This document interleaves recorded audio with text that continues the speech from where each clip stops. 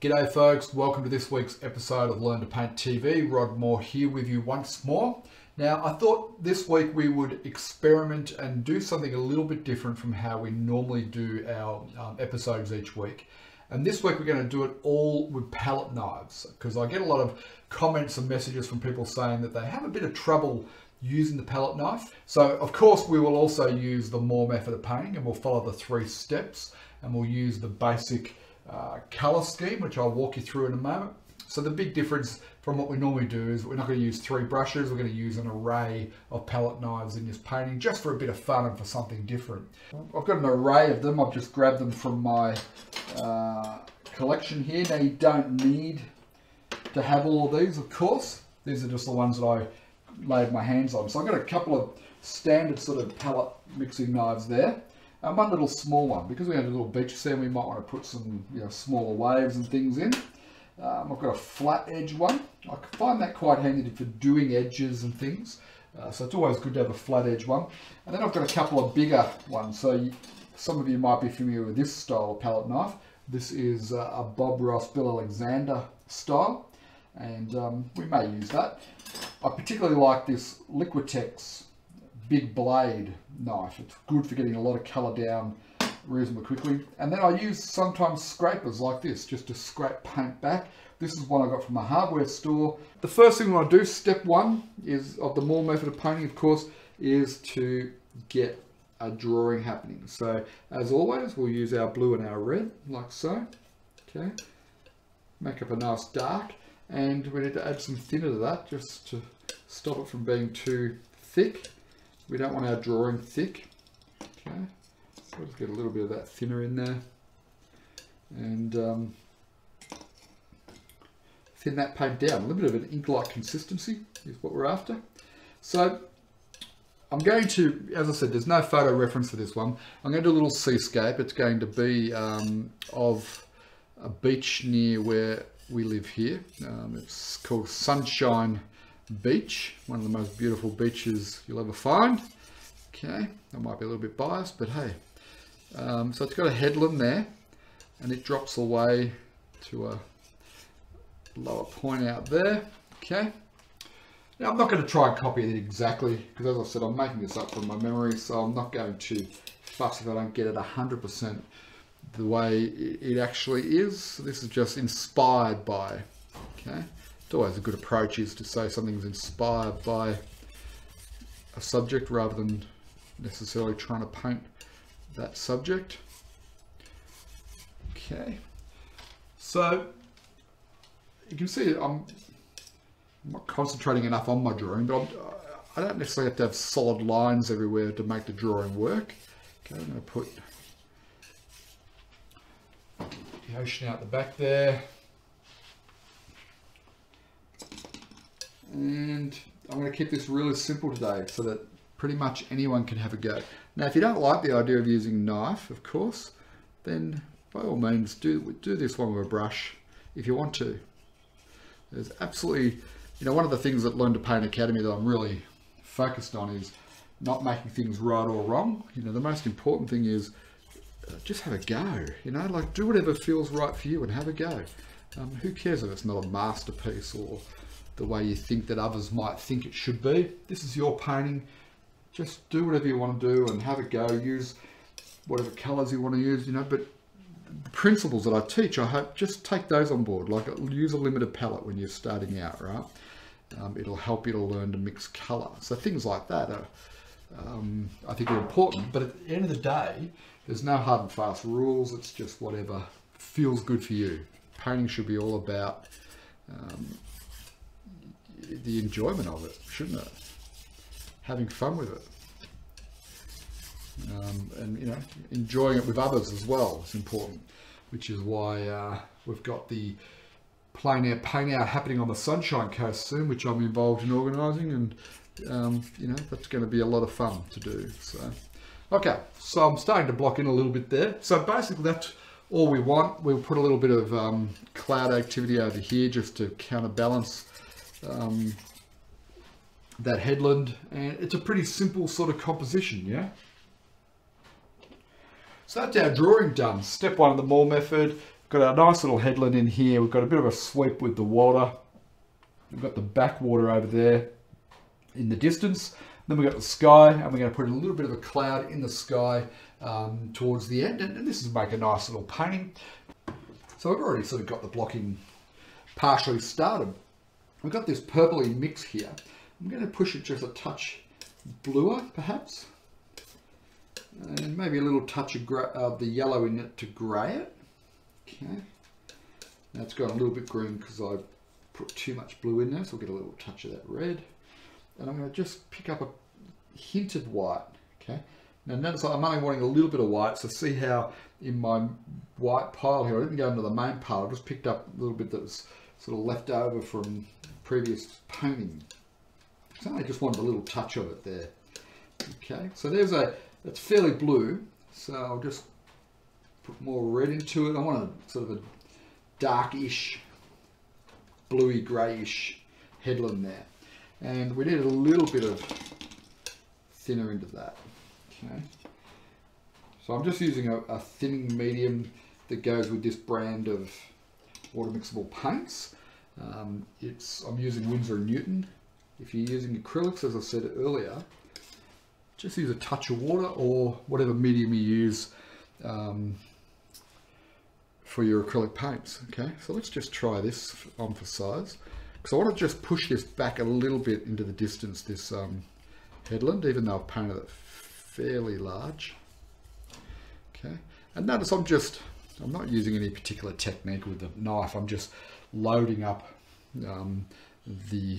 let me just get that in shot there. I'm just loading up that face of it there, and I'm just using that just to spatula it on, really. Just taking your time with it.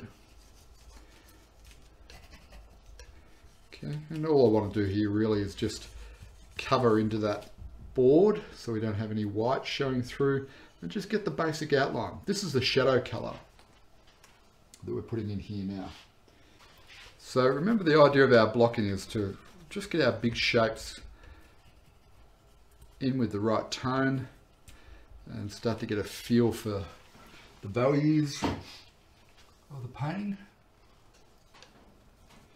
Something like that. And let's just run that into this lower section here. So it's not exactly like Sunshine Beach.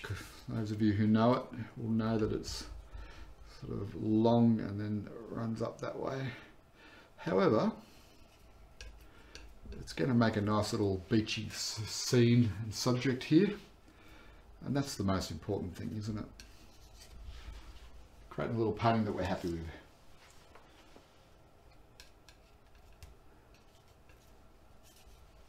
Because life's too short to do paintings we're not happy with. Okay, so we can now venture into that backwater area. So let's get some ultramarine blue there. We get a little bit of that yellow ochre. Okay. A touch of that white in there.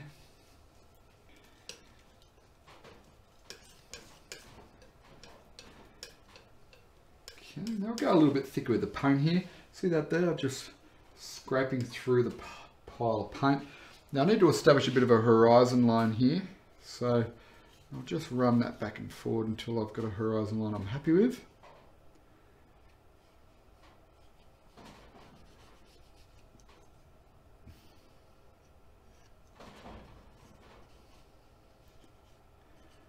Okay. So this is the water that's way off in the horizon. No, I'm thinking that perhaps it needs to come down a touch lower. So I'll just grab this paper towel and just pull some of that out.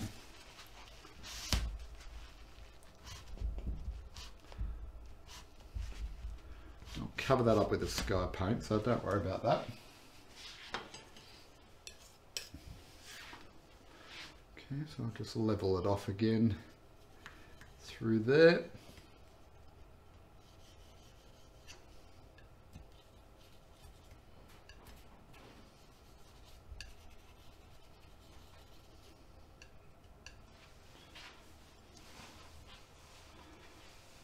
Okay. Good, good. Now we'll just get a little bit more yellow into that mix. As the water gets closer to the shore, it becomes shallower. And the light bounces off the sandy bottom. Okay. Integrate a little bit of that greeny tone up into the back there so it's not a complete shift in tone.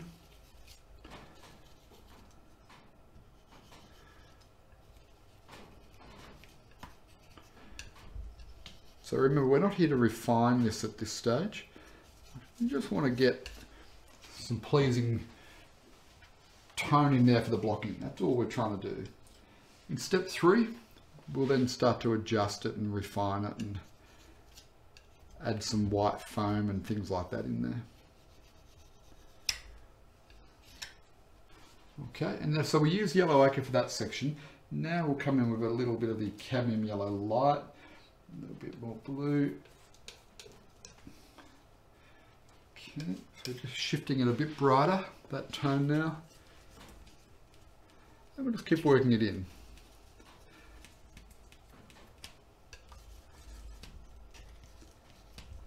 It's quite an easy, relaxing sort of process to do. We'll just choose where we want to have those.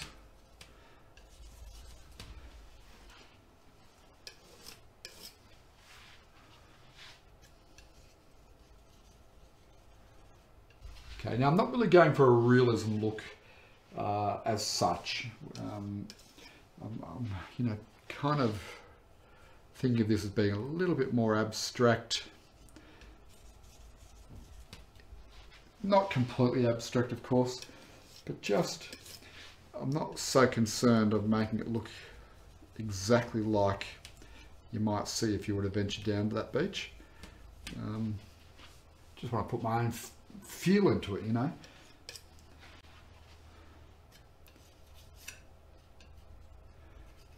So sometimes it's good to just make up a scene based on a subject that you know, but without directly using the reference photo. Because when you use the reference photo all the time, you kind of get into the trap of thinking that you have to recreate the photo. I don't think that's that healthy, to be honest. We'll take our bigger weapon here. We'll take a reasonable chunk of that white, a little pinhead of the yellow, a little pinhead of the red, a little pinhead of the yellow ochre. Let's just work that around. Whoop. Bit too much red, I suspect.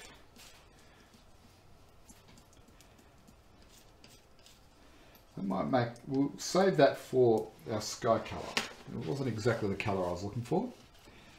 That red just dominated it more than I thought it would. So let's take another chunk of white. Okay. And then let's get a little pinhead of that yellow and a little pinhead of the yellow ochre.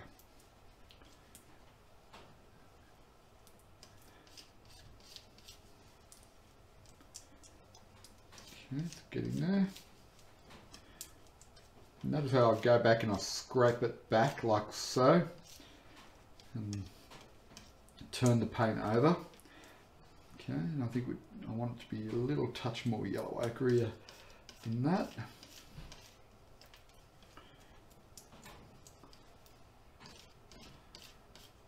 Even a little bit more than that, actually. There we go. Okay, now I'm going to put that on fairly thick, so I'm just going to scrape into a big chunk of it. Look at that. Right, it's a nice big healthy amount of it there. And then I'm just going to come in here and we'll just work this on. So, you know, it won't take as long to get this down. Pulling a little bit of that dark into it. Okay. If you get too much of that dark on your palette knife, then you can always use a bit of paper towel just to clean that off. So I'm using really thick and luscious paint here.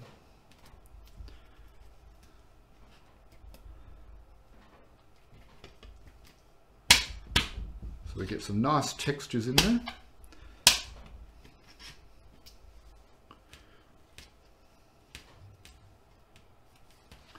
And just watch you don't pull too much of that green into your sand colour. It won't quite look right if you get too much in there. I'll just push the yellow ochre a little touch more as it comes down a bit closer to us here.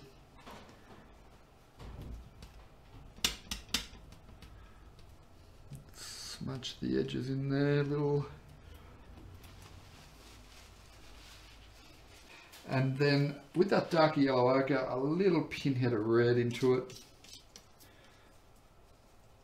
That gives us a dark, and we can just run that dark along where we think some wet sand might be here. You know, as the waves crash up onto the beach, and then when they go back out, they tend to leave the sand wet. Okay. This sky here, we've got this pink. I'll add a little pinhead of blue into it. It's going to give it a bit more of a grey feel. Okay, I'll just lighten it off a little bit more, I suspect. Okay, really good. Let's just see how that looks. Yeah, that's going to work when we connect that up. Come down to that horizon line there. And notice how I'm just pulling that across.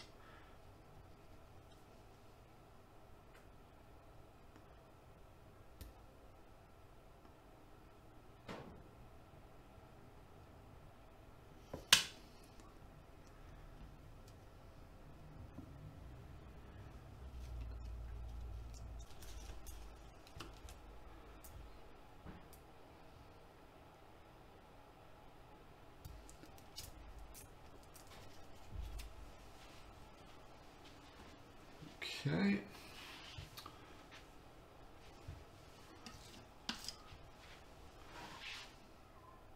You just got to be careful when you come into these up against this other wet paint.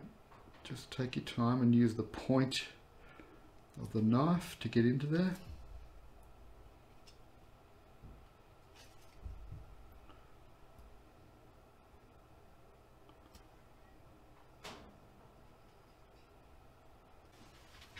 Okay, let us get some sky tone now. So we've got our white there, and get our blue, and our ultramarine blue, mix that in. Okay, so that gives us one tone. I'll get a slightly darker version of that as well.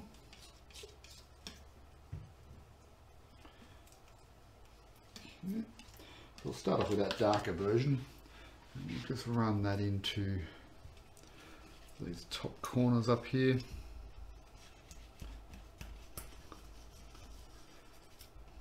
So one thing that I've concluded from doing this is that if you're going to prepare an MDF board with the intention of doing a palette knife painting, try not to have rough texture in the gesso, right? So I've got fairly rough texture in this one, and it's just making it, I won't say it's making it difficult, but it's, you may find it a little bit difficult just to get that paint to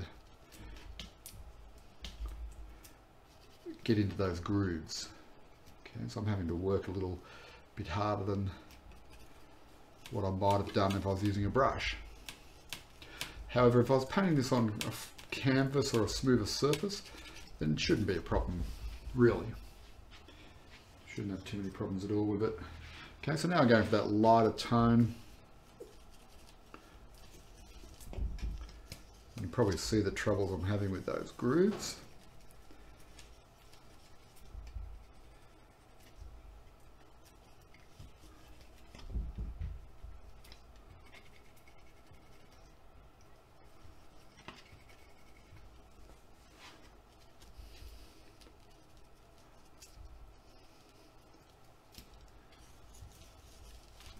End up looking like a bit of a dramatic sky, I think, but that's good. We love a good dramatic sky.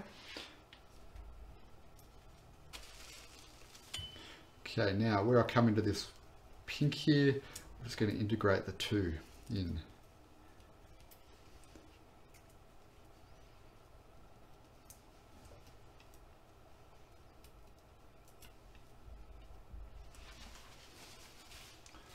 We'll have a nice dramatic skyline.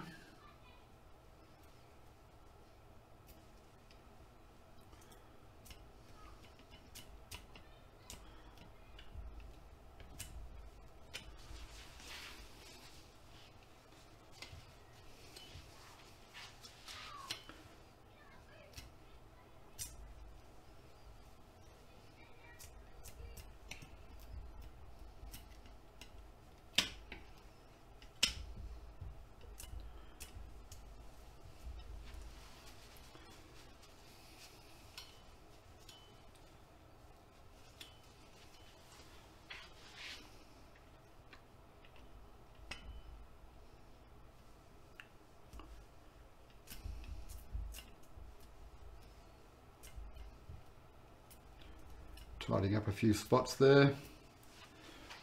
But really we're pretty much finished our step 2 now. And it doesn't leave us with a lot to do really in step 3. I'm just going to put a few little highlights on and the rest of it's pretty much taken care of. There we go, folks. That's step 2, and I'm pretty happy with the way it's coming along. It's going to be a nice little seascape subject for you to have a go at home. We may perhaps adjust the shape of this a little. It's looking a bit flat there, so we'll do that in step 3. Step 3 is all about, in the Moore method of painting, is all about the refinement and the adjustment that we need, and then details, highlights, you know, finishing touches. So we'll just make a few little tweaks at that point. But I'm pretty happy with the way we've gone. Step 2's done, so now we'll get underway with step 3. Okay, I'm going to take a little weeny little knife here, and we'll just get a bit of a highlight tone happening. So that really wants to be a yellow ochre and alizarin crimson combo. Okay, a little bit of an orangey tone. Keep it slightly on the pink side though, because we've got that light source in the sky pink. Okay, so just scrape it off and we'll get it on the edge is what we want. And let's just try that on here. Okay, it's probably a little bit yellow, but I'll mix it in with the red.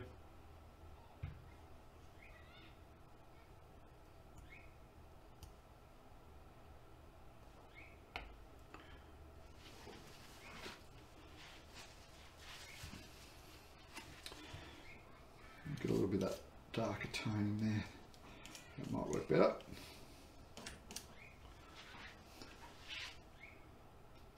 We'll just form a few little rocky shapes in here.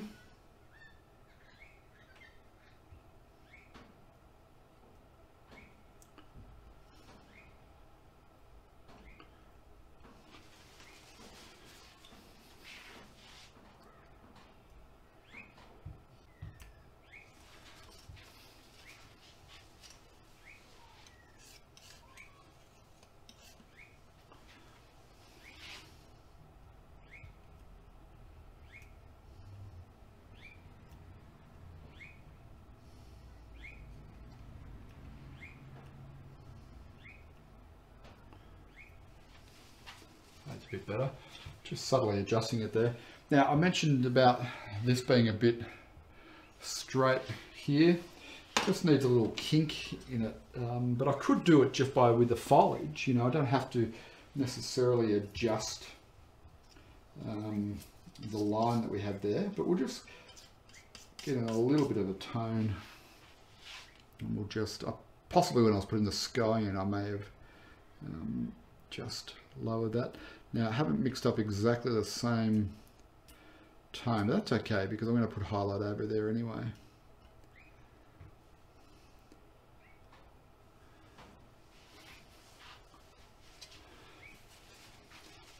In fact, let's get some highlight tone happening now. Use yellows and greens. A little touch of the white. pinhead of the red.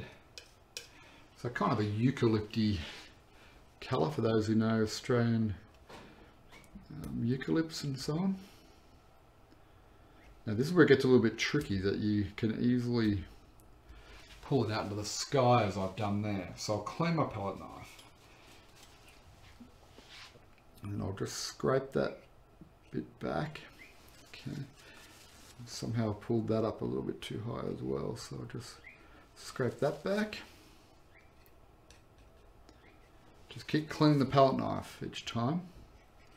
And I can just move that paint around it. And that pretty much clears it up. You may need to just take a little touch more paint in there and paint over any issues. So yeah, it is a little bit trickier with the palette knife, I find, but the more you do it, the better at it you become. So hopefully this little demo today will inspire you to keep trying and practicing. Okay.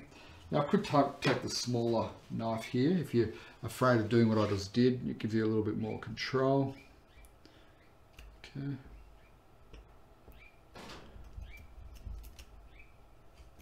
Now I'm putting that over fairly wet paint, so you've got to just be careful how you apply it. And it's difficult to explain what the best way to apply it is.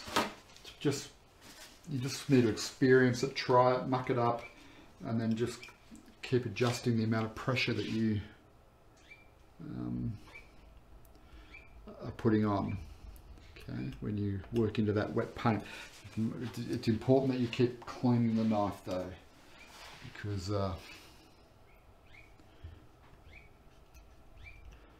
you pick up the underpaint along the way.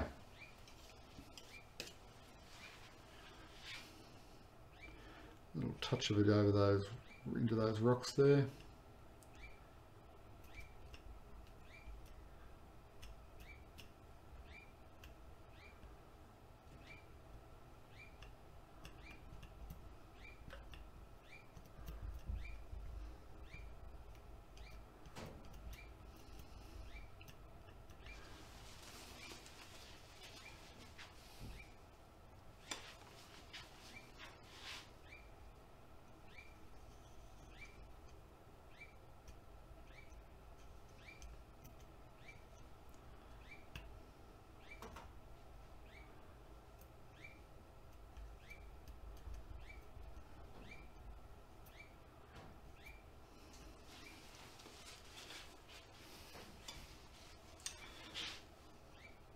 Soften out in that little area there. So it's starting to come along nicely, I think. Just get a little bit of a dark sort of rock colour. I kind of feel that I need to just get a few little darks back into here.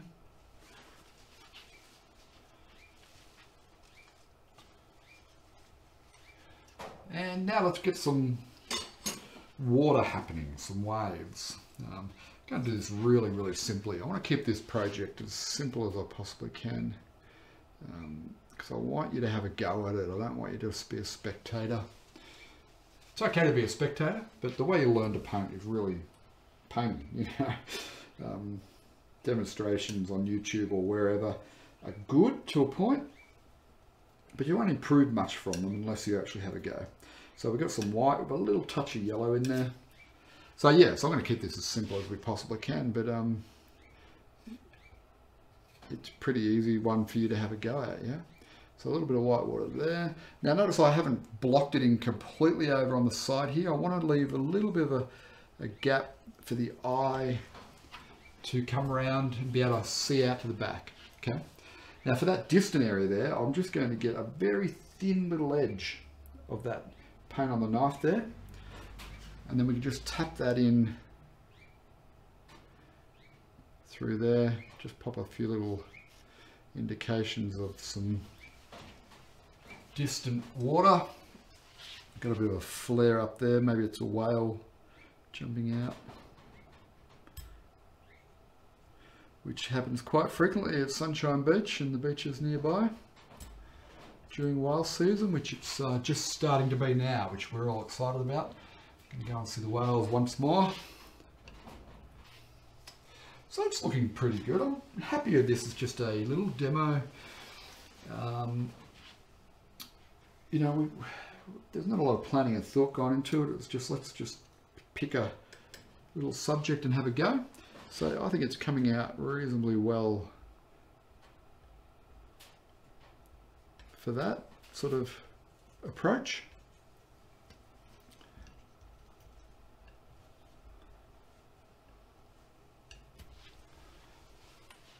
So I'm not going to overdo the foamy water, just a little bit to all it needs. It's an indication, it's not the whole wave. Okay.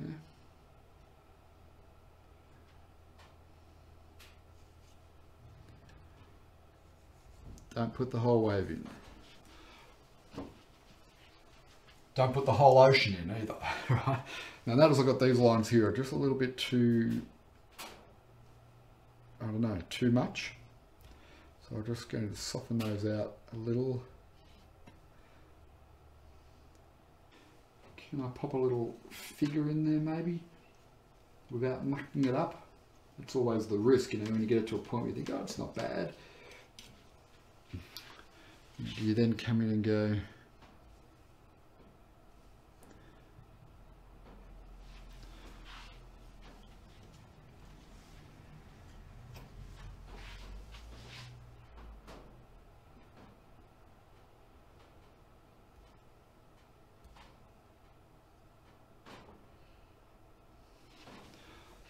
little happy person there. A little bit of shadow out the back. They're walking fairly briskly.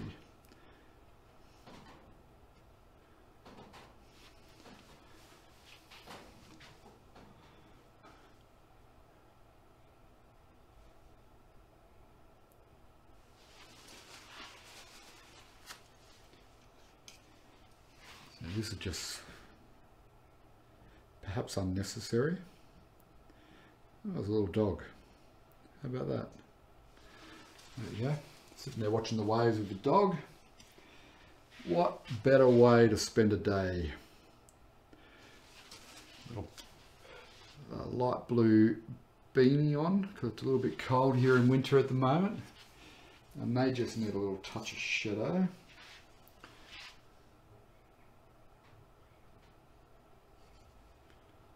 Okay.